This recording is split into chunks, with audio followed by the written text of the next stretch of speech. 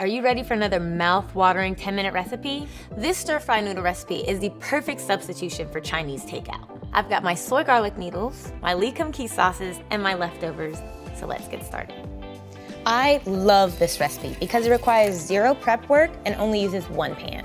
Add lee kum kee chu chow style chili crisp oil to add heat, and add panda brand oyster flavored sauce for a sweet and savory depth of flavor. The lee kum kee Asian style soy garlic noodle bowls are a lifesaver. Even on their own, they make for a great lunch or on the go meal.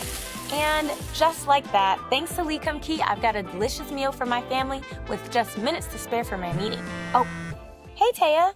No, I'm not busy.